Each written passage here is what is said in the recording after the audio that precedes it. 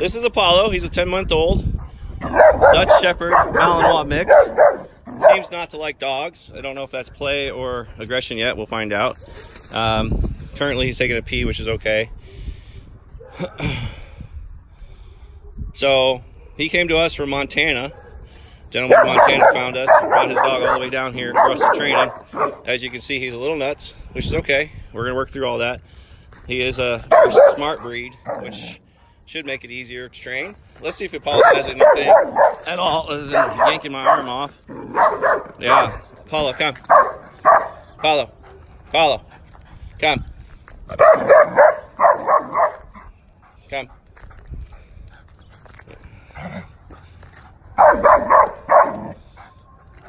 Apollo.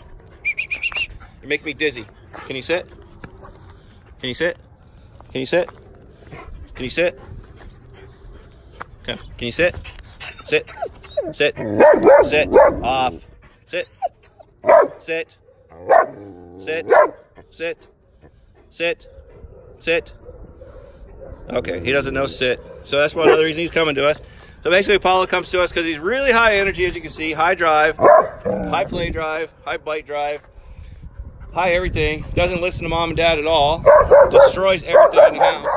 He's literally broken through 7 kennels. Or 5 kennels, excuse me, one at the vet office, in fact.